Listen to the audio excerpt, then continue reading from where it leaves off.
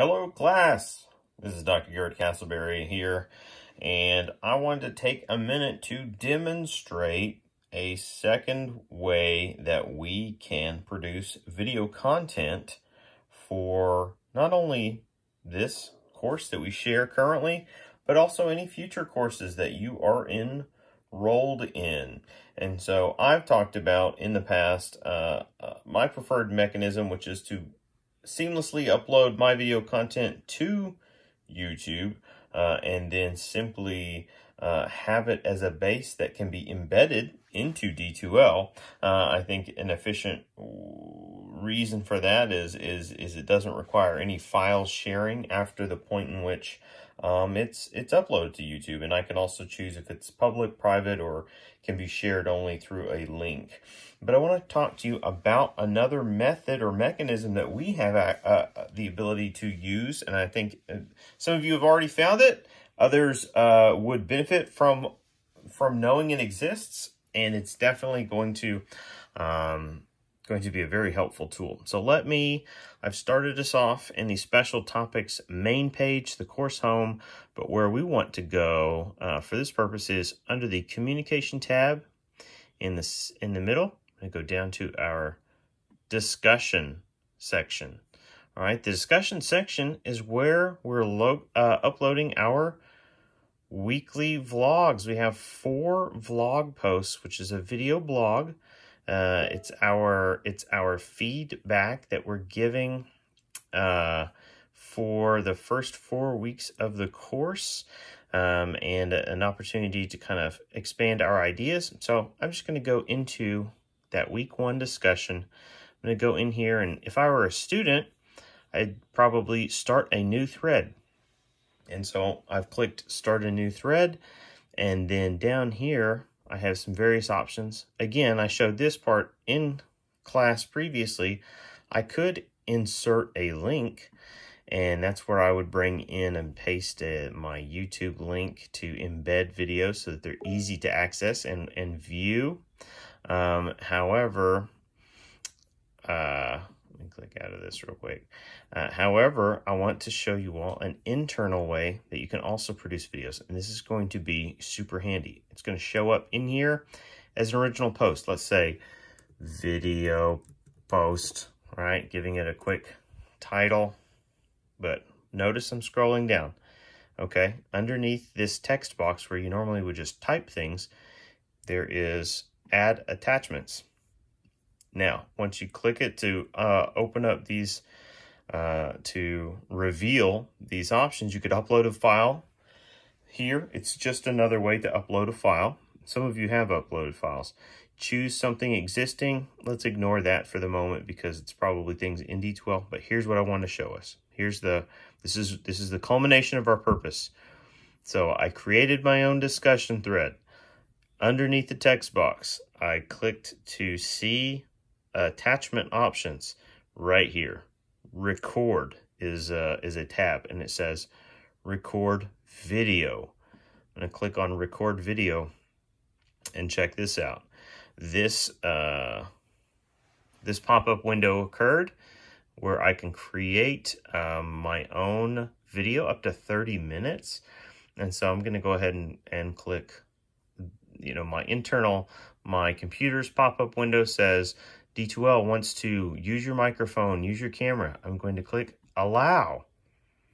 And then it says, well, Google Chrome, the browser I'm using, would like to access that. And I will say, okay, because I need to do it. So we might see something weird here because I've got the camera mounted, but we're going to do it anyway, right? Because this is all about creating a video. I'm going to click OK. Should get a pop-up. Hey, yo, there we are. How's it going, everybody? Here I am, and now it's showing me my laptop's webcam.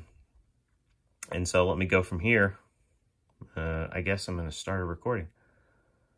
Looks like I'm going. So I'm here to talk about the latest piece of media that I'm studying.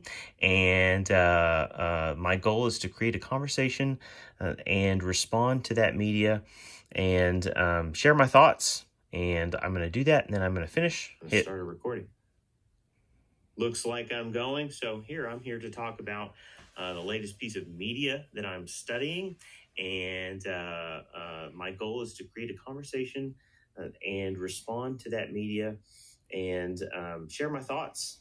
And I'm going to do that. And then I'm going to. All right. So it's captured. I could erase over it and re-record something. But right now I have a 18-second video. I'm going to press add. Doodly-doo, doodly-doo, doodly-doo. It's telling me to wait. It must be working. It's doing some labor. I suspect it's processing and uploading the video as we speak. Better give it a title. Test video. I could write a description, not necessary. I'm more interested in adding it. Now I have a test video right there, and if I was really lucky, it would embed it. But let's see what happens. I'm going to post it. Uh-oh. Post is required. Okay. So, Future Shock Vlog 1.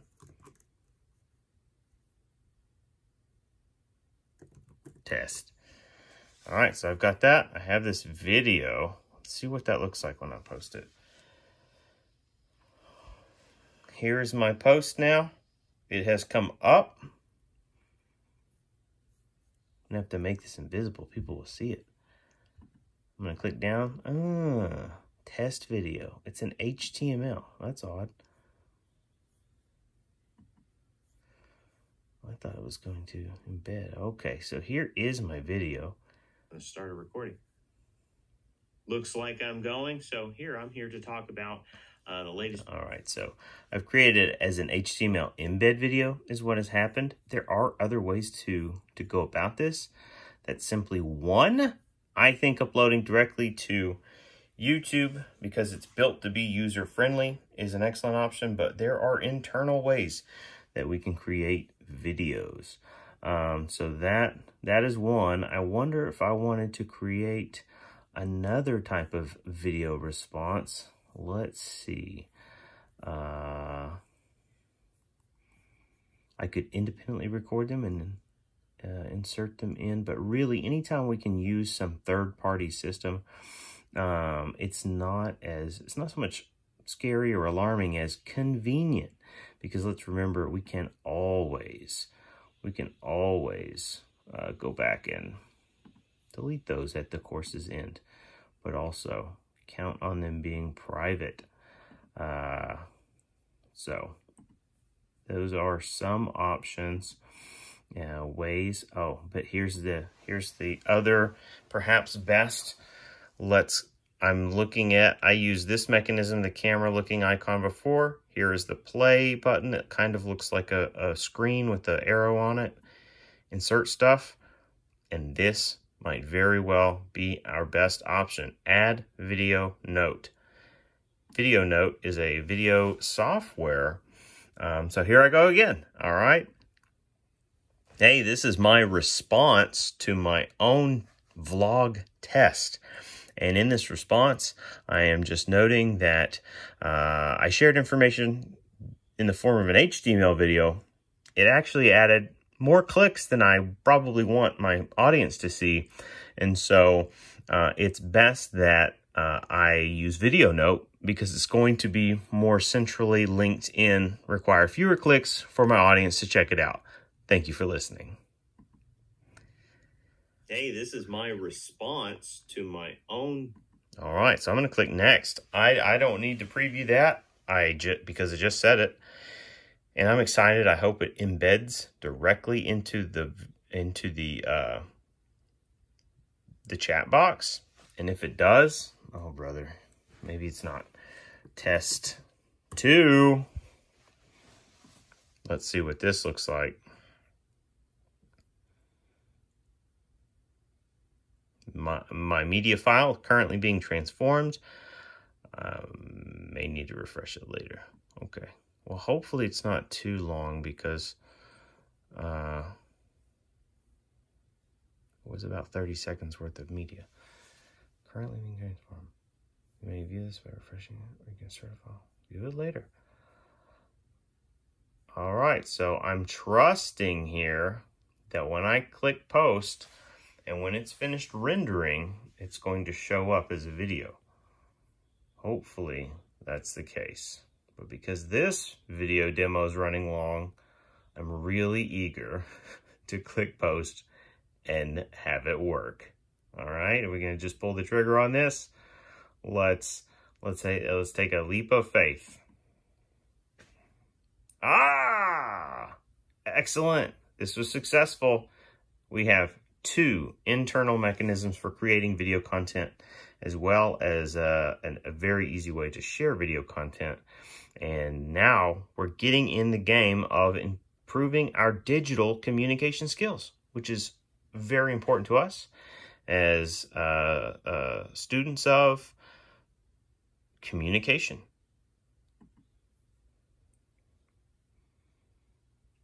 Hey, this is my response to my own vlog test.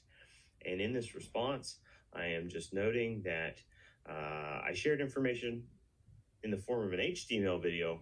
It actually added more clicks than I probably want my audience to see. And so it's best that I use Video Note because it's going to be more centrally linked in, require fewer clicks for my audience to check it out. Thank you for listening. Now, I couldn't just shut myself off. You see what I did there? I gave us a little repetition. We got that message twice, which is important. And now I can click no. In fact, this is now officially part of the discussion feed. So let's go back and see how where I landed. Here I am, Future Shock Vlog 1 test. Here's my test video, but in the video post, if I click on the thread itself, we actually see where I successfully embedded a video note, which is probably a go-to mechanism that you all will find very helpful, not only in this class, but in future classes. So appreciate you taking the time to check this out, and look forward to having you in class.